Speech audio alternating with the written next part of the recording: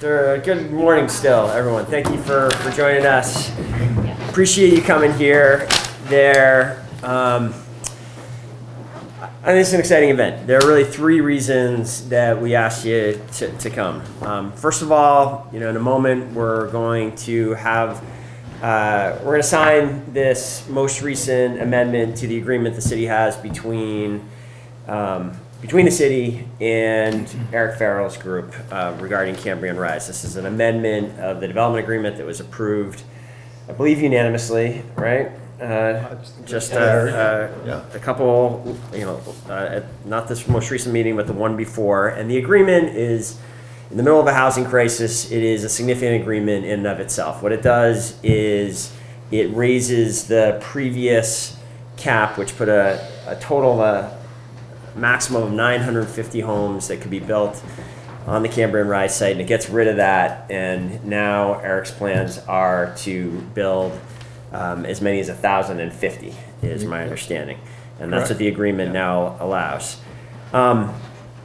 Also wanted to make sure that the public fully understood the full extent of the progress we were making on housing here right now. This project, the project behind us, is already the largest housing development in the city's history. It is our belief, the largest housing development in the state's history. The prior record was in the low 300s. Our city historian, Brian Pine, advises me the Northgate development farther up the avenue. Eric and his partners have already, and those partners include both nonprofit and for-profit partners, already has completed 316 homes, and there are another 251 homes that are scheduled to open during the course of 2024 in 2 different buildings. And in a few minutes, we're going to have an opportunity to go walk around, or at least near. I don't know what you've been able to work out with the subs who are busy there. That we got hard hats. The plan is to be able to get up into them, I hope. I haven't actually done that myself with these latest buildings, and I'm excited to see what is there, and I know the public is too. I think sometimes, because this project hasn't been accompanied by some of the controversy that some other projects have, the full magnitude and impact of what is happening here gets lost, and I think today's an opportunity to just see how much is happening. And then finally, and I've got Cindy White, our Parks Director, here to speak to this, some of the other benefits that go beyond housing, some of the other public benefits are starting to materialize and take shape now as well. The most dramatic example of that is where we're sitting. This is a new city-owned facility that, as you can see, is a historic building that has been wonderfully renovated and updated, and is a new resource for the public and for the city and the city's conservation programs, and Cindy will speak to that. This agreement we're signing also commits this guy to completing over the next couple of years several important public improvements. One is the connection between North Avenue and the Old North End here of a public bike path down to the bike path. One of the last time we did sort of a master plan, when we did the big bike path renovation several years ago, one of the things that was recognized is that in the Old North End in particular, there are limited ways for the public to access the path. That is being addressed through this project, and it is being addressed as part of what the developers are building here. And up until now, we have had an agreement to do that, but it was impossible to exactly project when the timing would happen. With this agreement, Eric is committing to getting it done by the end of this year. So it's right here. They call it feet to the fire. The other commitment here is there are some improvements to the avenue, transportation improvements that are being committed to get done in 2025, by October of 2025. And why don't I pause there? And I don't know if you actually might be better able to speak to exactly the transportation improvements. People might be curious on that. You know, I actually I did have a couple more things I want to say. I'm about to hand it over to you. One is Take your time. yeah. So so again, like if you add all that up, the more than 500 homes that will be completed by the end of this year, the more than 1,000 homes that are projected to be complete by 2029, these public amenities, including this new public building and the park space. It's a pretty remarkable project, and it's certainly one of the things I'm most proud about looking back on the last 12 years that we've been able to get done and put in motion to get completed over the coming few years. It is only possible, I think, that this project there's really little precedent in recent history for it to happen. It really only happened for three reasons. One, I want to thank the very skilled city team, big city team that has worked on this in one way or another. Some of them are the people in the room, Cindy, Brian, and Samantha over at CEDO, who have helped manage this development agreement process and the negotiations around it. Before them, though, we had Cindy's predecessor, Jesse Bridges, played a very important role in the public process that got us to the place where this major project could be approved with full support, enduring support on the city council. Another key ingredient of this was that we were made a partnership with a local developer who has built trust in this community through decades of delivering on what he said here, and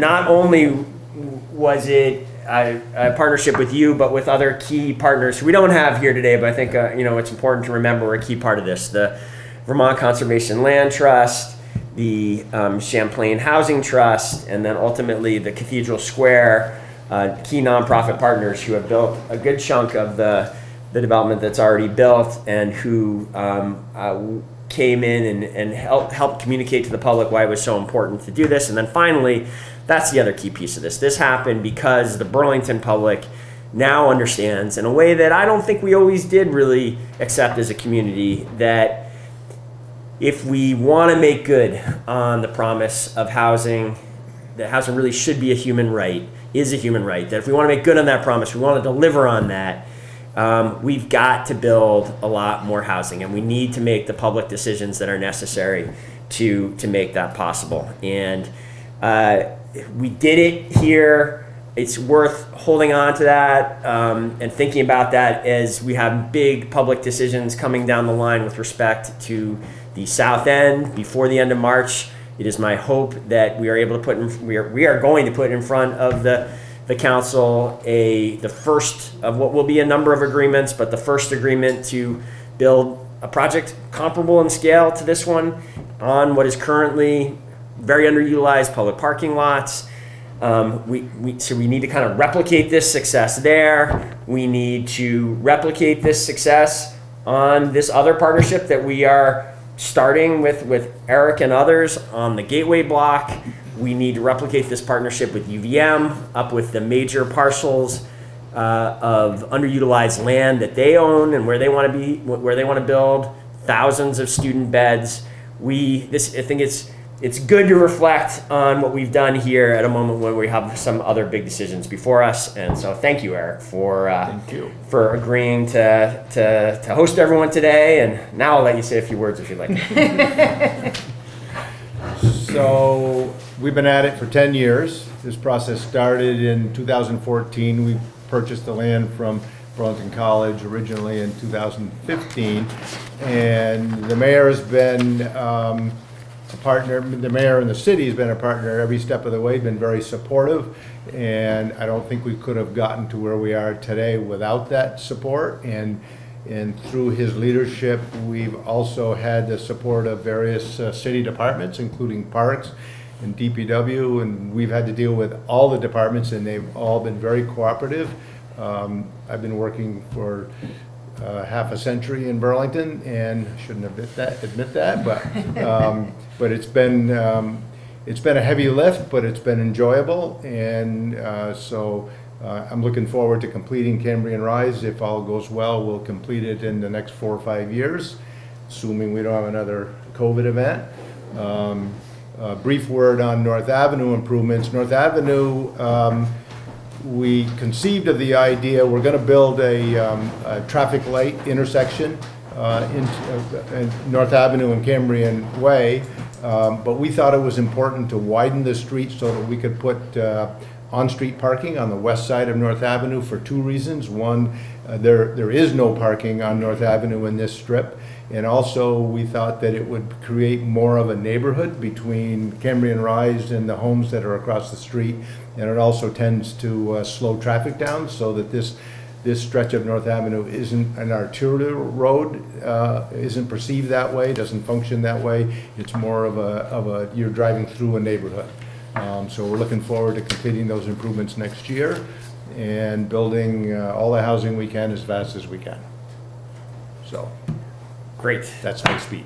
Well done. Yeah, thank you. And now, Cindy, I'm hoping you can share with folks what is this place? How is it being used? How will it be used in the future? Sure. What should the public know about it? Great. So so welcome to what we call the Redstone Cottage. The cottage was built in the early 1900s as a home for the doctor who worked at the sanitarium that is no longer on the site. The city took control of it in 2016, and with a generous gift at the time from John Hale, it allowed us to acquire the land, money towards the path that Eric will be building, and then also seed money for the restoration of the cottage. And not only did we get money from John Hale, but we also received money from the Conservation Legacy Fund. Most recently, we were incredibly excited because we got money from the ARPA funds that allowed us to finish the project. We also received money from the Vermont Housing Conservation Board, our community partners such as Cathedral Square and Champlain Housing Trust, and then other private donors that stepped up to assist. And hidden under there is a beautiful Catherine Monstring print that was made possible by one of our donors. So our conservation team, as the mayor noted, works out of here. They have offices on the 2nd floor, they have garage space on the lower floor, and then there's a building out back here. And I really want to touch on some of the highlights of the work that they do, because it's just incredible work that they do in the city. If any of you are skaters or know skaters, you're familiar with Arthur Park and the Sea Caves. And the conservation team has made that possible. It's been a bit of a lackluster winter, but they made the most of it. They shovel all the paths that are down there. They leave up at the top in a box some little crampons, so if it gets a little icy, you've got something to put on your shoes to make it easy to get up and down. So that's one example of the work the conservation team does. In addition, they oversee, we have about 750 garden plots in the city. And we are mid-February, and there's only 5% of those plots remaining open, so they're well used. And with some of the bond dollars that we have, we'll be able to do some expansions at Tommy Thompson and Callahan. And then, in addition to, we have a new tool trailer, which is kind of a unique piece. We got money from the VOREC grant that's out back if anybody wants to see it. And that tool trailer will be made available to all of our community land managers. It's filled with tool trails because in climate change, all the precipitation that's happening, we have to make our trails more resilient. And so that tool trailer, again, another program that the conservation program oversees. And if you have a chance, I really encourage folks to check out other very unknown conservation lands. We've got the Calvary Maple Wetlands. We have the Crescent Woods. Many folks know of Arms Forest. We just received some additional land for there from the Elks. So again, those are sort of some of our quiet conservation lands that the conservation team oversees.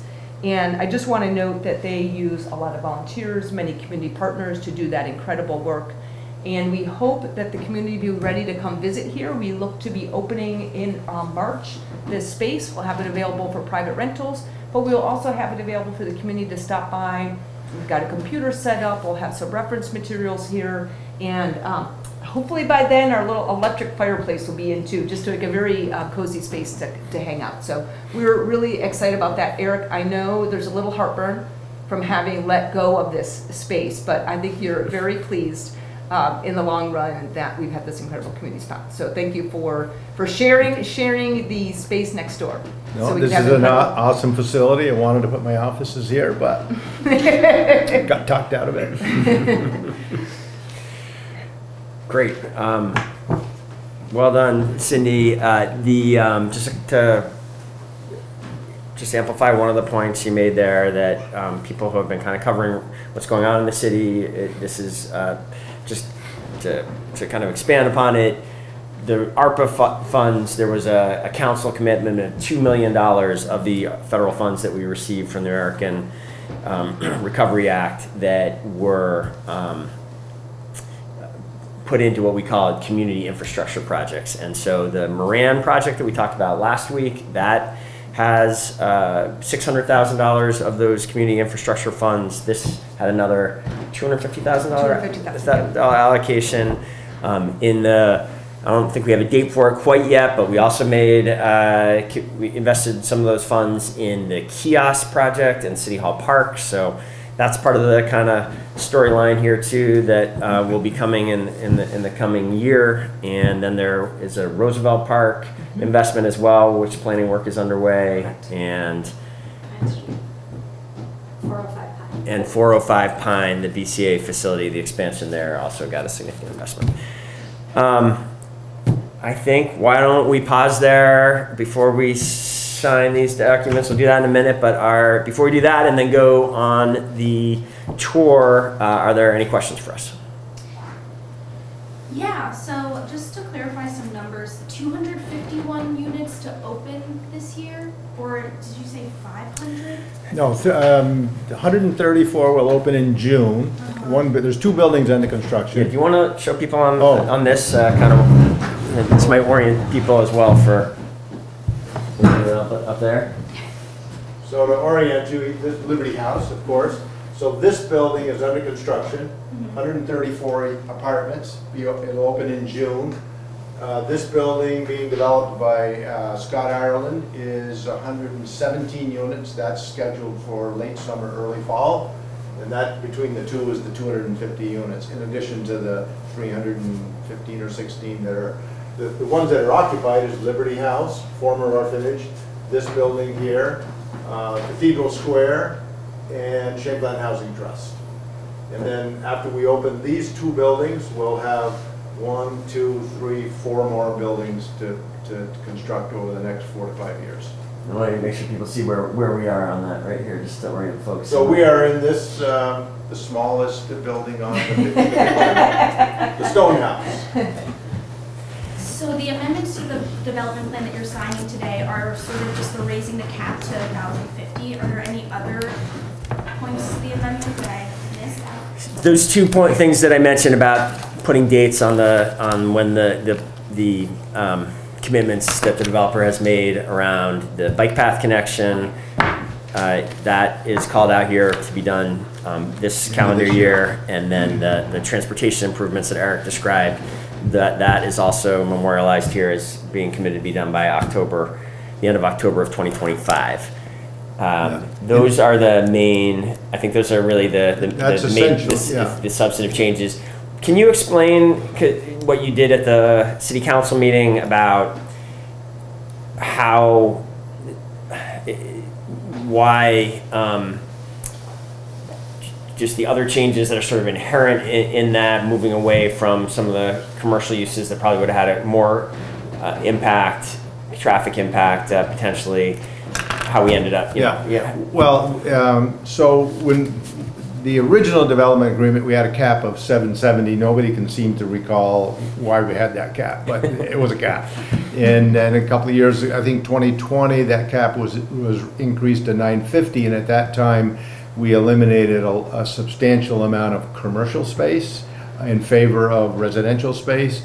And the net change of that resulted in almost, I think it was 0 or slightly less impacts on traffic, which people are always concerned about. And the same 14 buildings that we originally got approved. So today we're not increasing the cap, we're eliminating the cap, because the underlying zoning district doesn't have they don't measure development by density, they measure it by floor area ratio and other technical requirements. So there'll be no cap. We're going to end up at around 1,050, and we're going to further reduce the amount of non-residential space so that, again, we think the net result will be no change or impact on the currently approved level of traffic, and no increase in the number of buildings. That was my next question. Why have a cap on how much a developer can build? You mean The way water? Eric said it is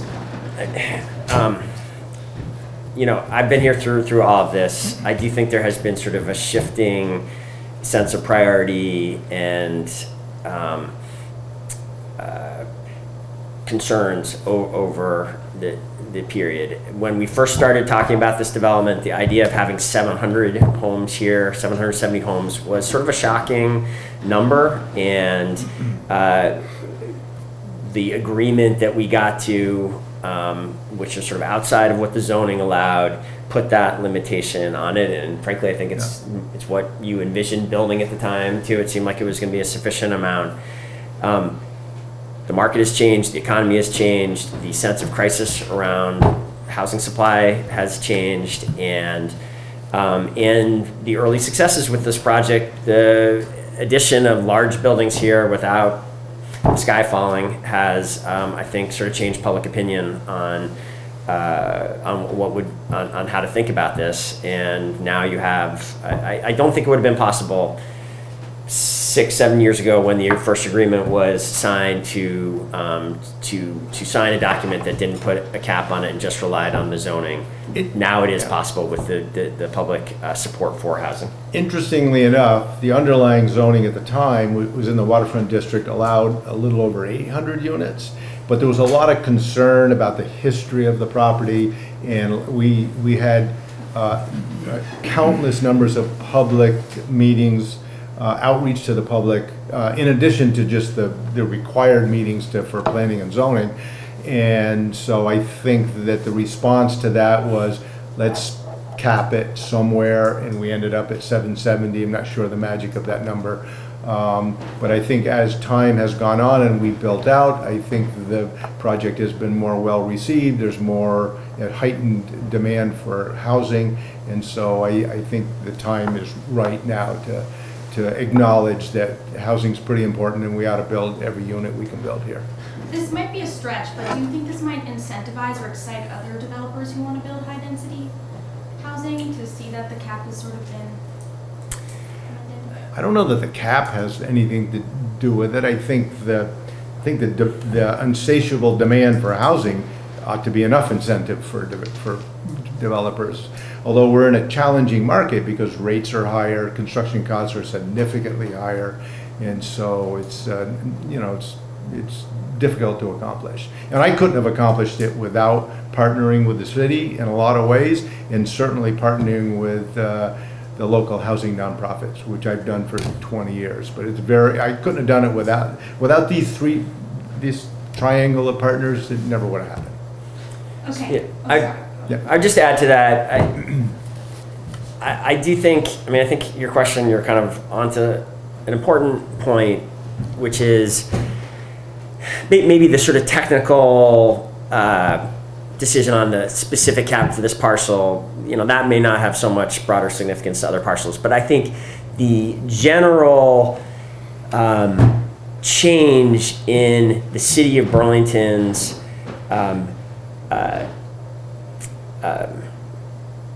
position and prioritization of housing has been, I think as a former housing developer, it's one of the most significant things that I brought to the table as the mayor over the last 12 years. I knew we had a major housing problem, and that we needed to find a way to build a lot more housing. I had the experience of it being a 10-year process to build the project just down the street from here. You can walk here, the Packard Lofts project. I started working on it in 2003, and we finally had all of our approvals and our financing 10 years later because of how subjective and problematic the zoning was at the time. It has been a major priority of mine for a decade to make our zoning much more predictable, to make it much more supportive of housing getting built, of reducing the possibilities for just sort of one or two people who disagree with the community decision to build more housing to effectively be able to veto a project through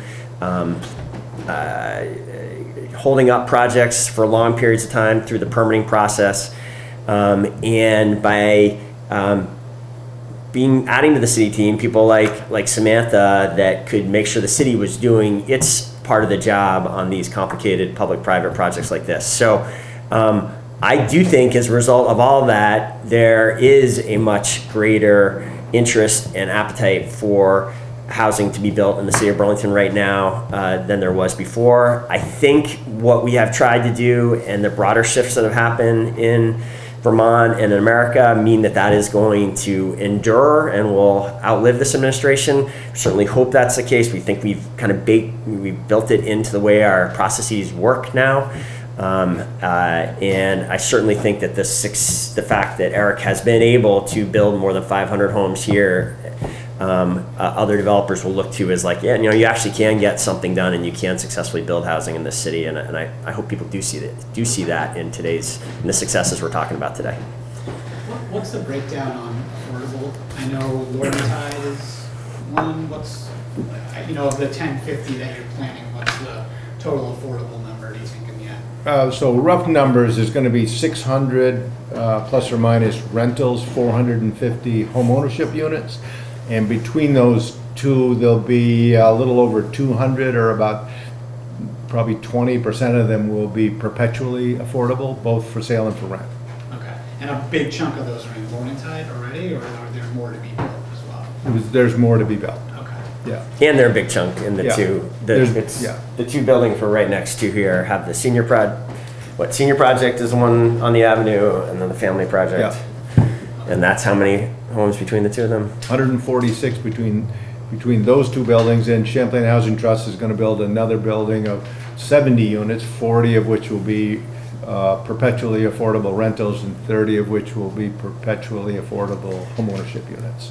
And one thing we talked about at the council and at the press conference last week about City Place is because of the shift on that project where the developers there are building the inclusionary zoning units on their own instead of partnering with CHT, which was the original plan. That has freed up CHT capacity and some of the public subsidies that were committed to that project. The plan is to try to use them as part of the additional units to be built here. Do you want to can you say anything more about those? I don't. No, except that we signed an agreement with them. They were very interested in building here. They're going to build probably next year.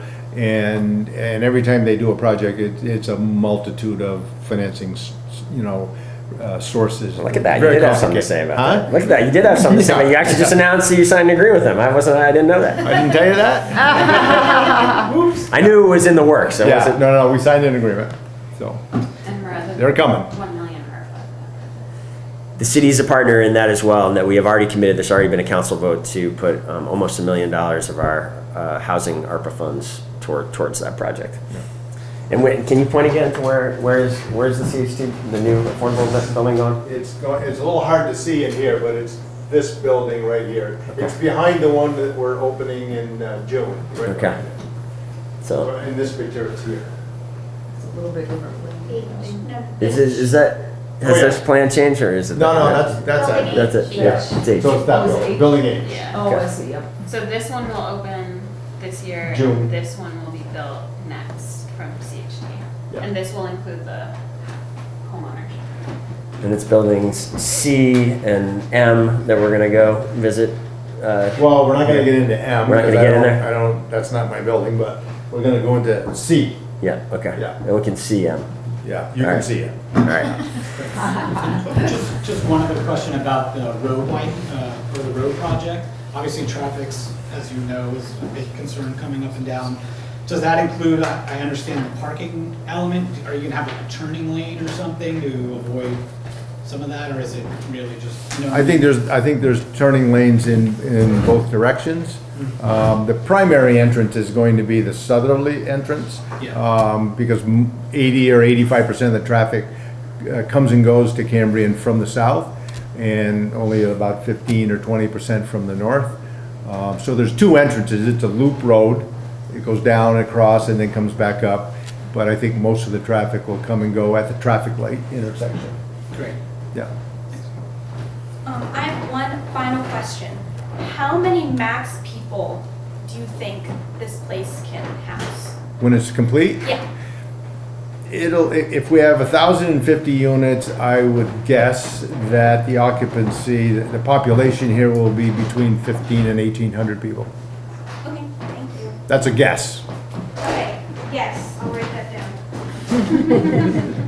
Because you know, and it will. I mean, it depends on just what the makeup of exactly what gets built, but also how people choose to occupy it. Whether they Exactly. It'll be, it'll certainly average more than one person per unit. Whether it'll average, probably 1.5 is a good guess. That'd be 1,600 people.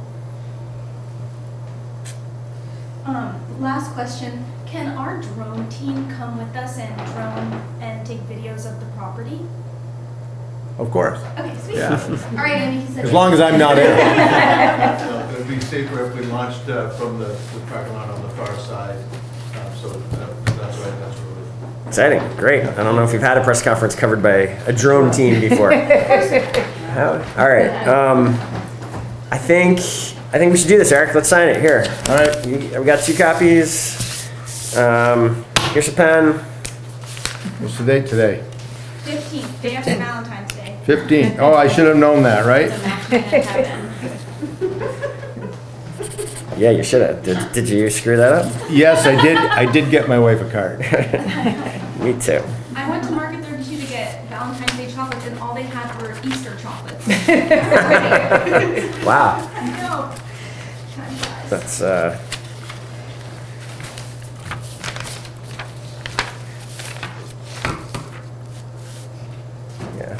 That's me. I don't sign with the mayor. No, right? unless Okay, good. you're running a stealth campaign. You have a notary here? I'm hoping we do. We will. Jeez, Eric.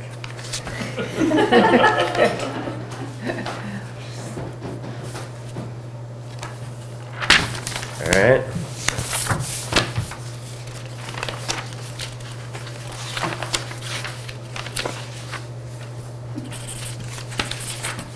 Mr. Mayor, is that really your signature? It is.